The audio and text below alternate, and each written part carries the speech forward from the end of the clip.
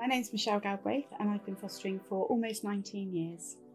I have 3 children, and when we started fostering they were newborn, 2 and 4, and yeah, they're now all adults.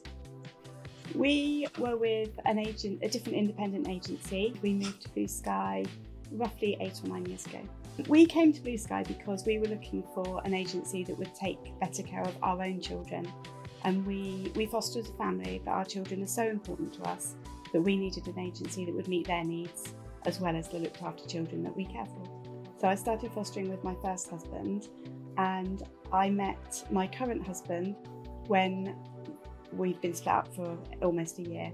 And my husband now was the first carer in his family, and I was the first carer in my family. So we were both totally committed to foster care, and then we kind of got together.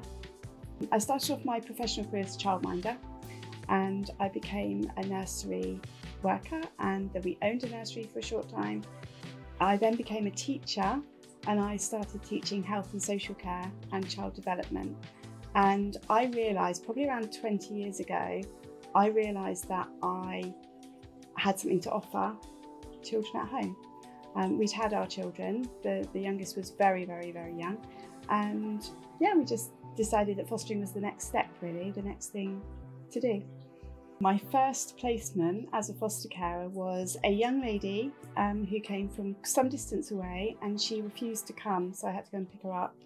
And I will never forget the day that I picked her up. She was on the streets. She wasn't staying where she should have been staying at the time, and I managed to persuade her to get in the car, and yeah, the rest is history.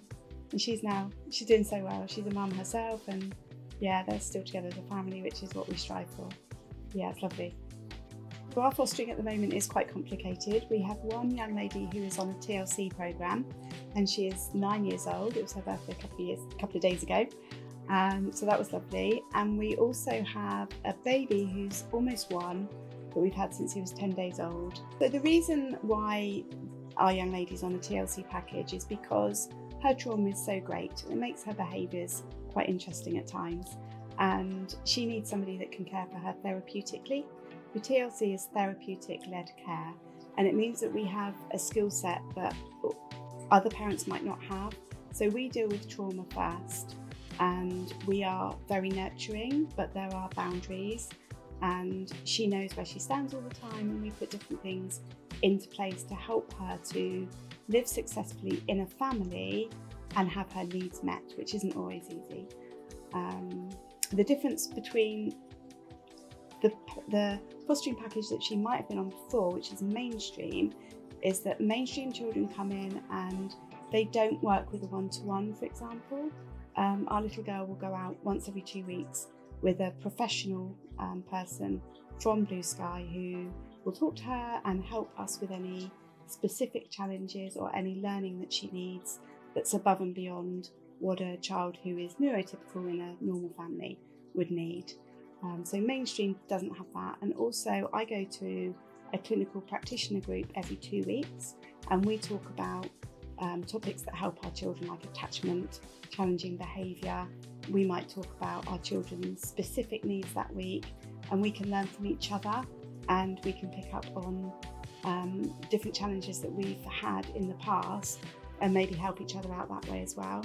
And then every other week I have a one-to-one with our clinical practitioner, which is part of the TLC programme, and I can then talk about our little girl's needs in more detail and share things that maybe other people shouldn't really know, and get help in that way.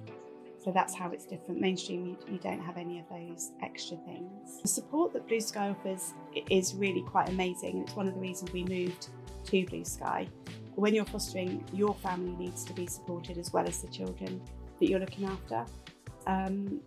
The Hampshire team, which is who I foster for, has had a lot of changes quite recently, but they always seem to pull it out of the bag and come back together. And it just works. It's really important to us that Blue Sky supports our whole family, and they do this by, even they ask about them. They ask about my children before they ask about our looked after children. Well, I have supervision every month, And the first set of questions is always, how are you? How's Alistair? How are your own children? And what are they doing? And they listen, and they'll ask questions about things that we said last time. So they're remembering and really taking an interest. There are birth children groups that Blue Sky have run, where they can go and be with other biological children of foster carers. And we have an amazing festival every year, which is just awesome. It was so good this year. My son, who's 18, loves skateboarding, and he took our little girl on the skateboarding ramp at the festival, and they just spent the whole day together.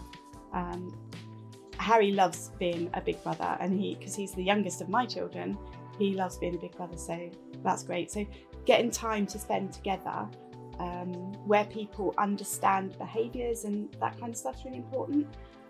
They do the Duke of Edinburgh Award, and my son was the first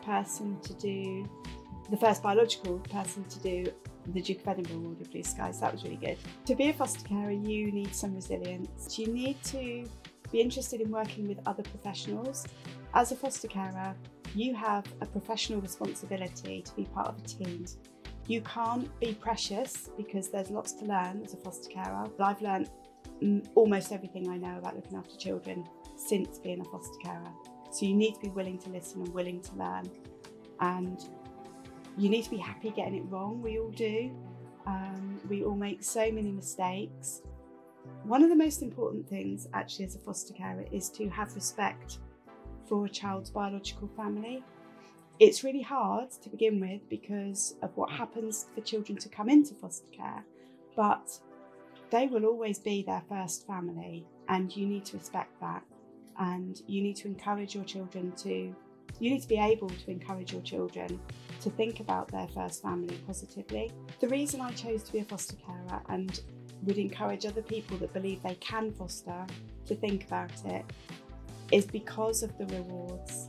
You see children come to you who have no friends, might never have been on a sleepover, have never been invited to a birthday party, don't have all the clothes they need or what have you. And then, you know, a year or 2 years later, you see the child that's top of everyone's birthday party list and being invited on sleepovers and proud of themselves because they've got there. You know, fostering is incredibly hard. It's heartbreaking, but it's so rewarding. You're giving something that every child needs and every child has a right to, lots of children don't have, and you can give them that.